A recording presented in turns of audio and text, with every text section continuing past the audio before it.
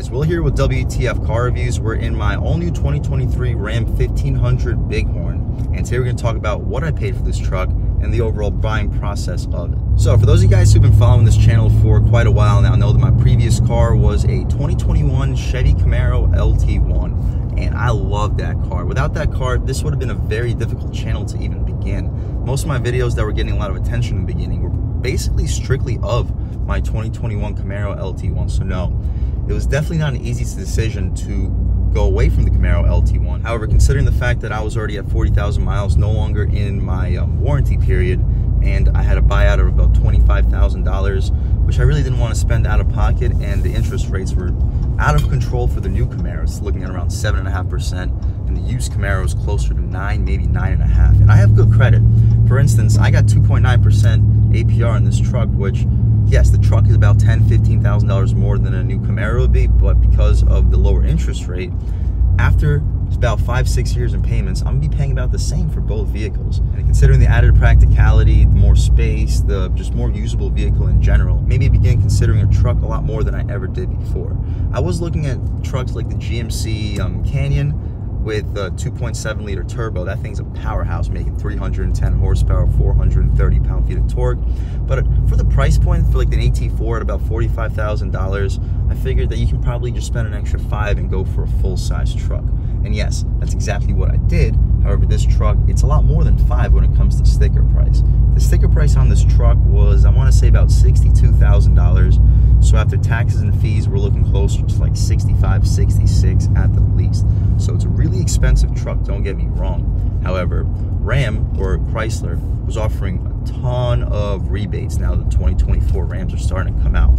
For example, a Ram with, like, say, a $60,000, $65,000 sticker price on the website, you would see them advertised for $52,000, $53,000. So that made me begin talking to some dealerships. There was one dealership in particular that I no longer work with, but I have worked with in the past under different management. So I wasn't really particularly friendly with the management of this dealership, but I did know a salesperson that I had worked with in the past.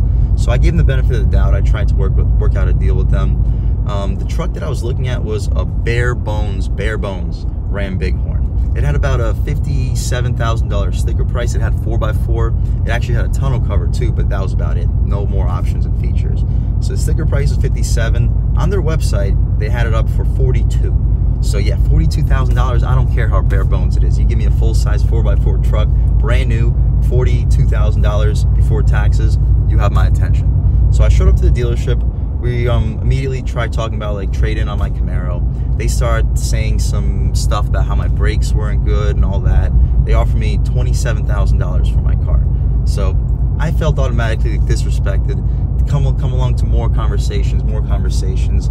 I just felt really off-put by the general sales manager. So they offered me the truck for $42,000, not including a $4,000 markup, not including the fact that they won't count my $27,000 trade towards the total buyout of the vehicle, making me pay tax on the full $51,000 after tax and fees. $51,000 still, it's not a terrible price for a $57,000 sticker. This is after taxes and fees. But after all of that, like, they would ask me questions like, how much would you want to pay per month? Loaded questions like, how much does the vehicle cost? That should be the only thing we're talking about. But they would ask me questions, what do I want to pay per month? What do I want to pay per month? I want to pay $600 per month. What does the general sales manager say? Oh, we have a Compass available for you. After that, there was absolutely zero chance I was buying a car from them. I mean, yes, $600 a month. This is for a lease, by the way. They're sitting there trying to talk me into a lease. I'm not really hearing it. They're like, if you lease, what's your price? I'm like, $600. They're like, I can offer you a Compass.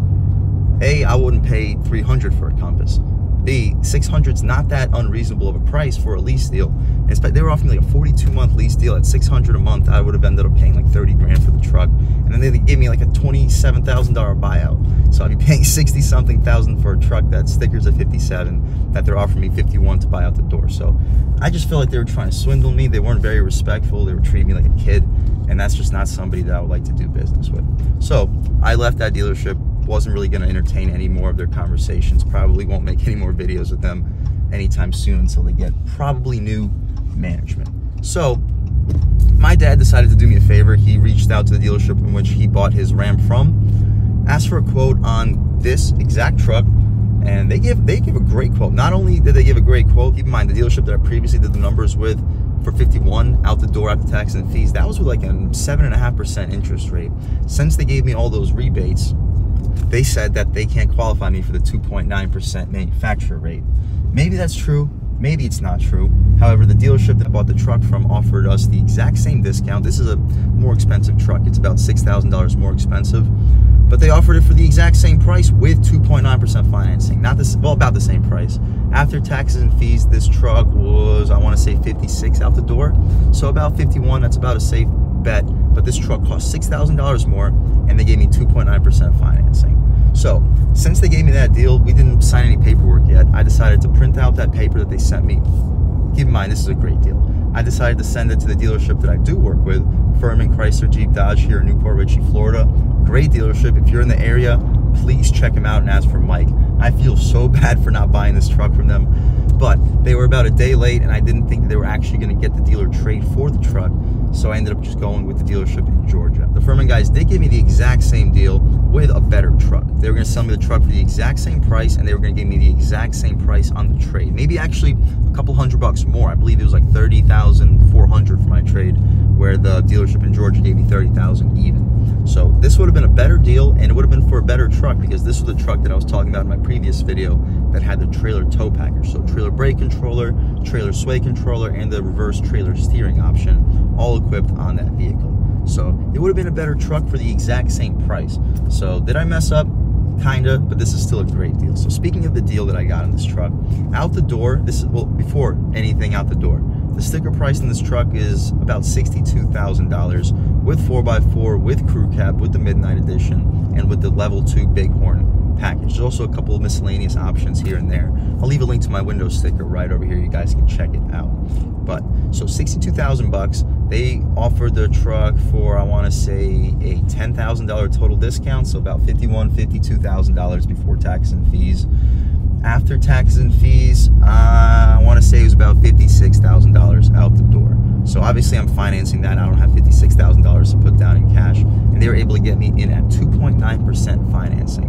So $56,000 for say 5-6 years at 2.9% ends up being about the same as $45,000 over 5-6 years at 7.5%. So that made it almost a no-brainer to end up going with a truck over a new Camaro, say a 1SS manual. It would have been a super fun car, but it would have been about the same price at the end of the day and a lot less useful. So the details on the financing, I did put a lot of money down. So they gave me $30,000 on my Camaro, and my buyout was $27,200, so $2,800 of a difference, and I put that difference towards my down payment. With that $2,800, my total down payment was $20,000. So I financed, let's say, $36,000, and I did a 6-year finance, and I'm paying about like $570 per month. I'll leave a link right here to show you exactly what I'm paying. I'll look at the paperwork. I don't know the exact number, but it's about $570 a month. So I think I got a really good deal on it. This was the amount of money I planned on putting down with the other dealership, and they laughed when I said $600, and that was for a lease.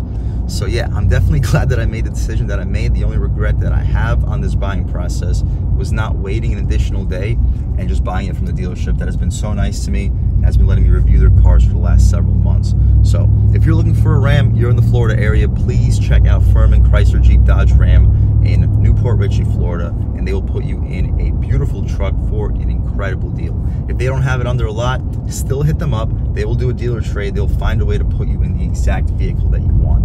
But overall, guys, yes, this was a $62-ish thousand truck before taxes. Let's say 66 after taxes.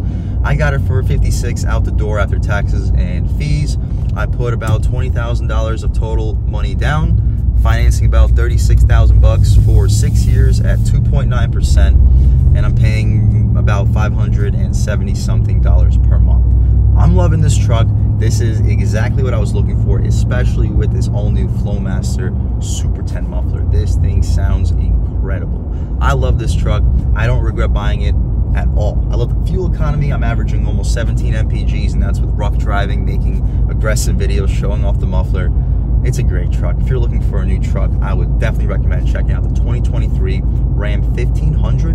I love the Midnight Edition on the Bighorn. I would recommend checking it out, and I would definitely recommend hitting up Furman Chrysler Jeep Dodge Ram in Newport Richey, Florida, if you're in the Florida area. If you're a little bit north of Florida, check out the dealership that I bought this truck for. I haven't shouted them out yet. Step 1 Automotive, CDJR, and Fiat. of South Savannah, Georgia. They haven't just given me a great deal on the truck, they gave my dad a great deal on his Longhorn limited edition. At the time of the chip shortage, he got just about the same discount that I got on this Bighorn, and it's a nicer truck, and at the time the truck was actually cheaper than it is now, about $3,000 or $4,000. There's that red light camera again. But I'm starting to ramble a little bit now, guys. Thank you so much for watching. If you're new to the channel, please subscribe. If you've already subscribed, thank you so much. You guys know the channel is just not possible without you, and I really appreciate the constant support. But again, if you haven't subscribed yet, please subscribe. Leave a like too. Really helps me out with the YouTube algorithm. That's how these videos get promoted to new people.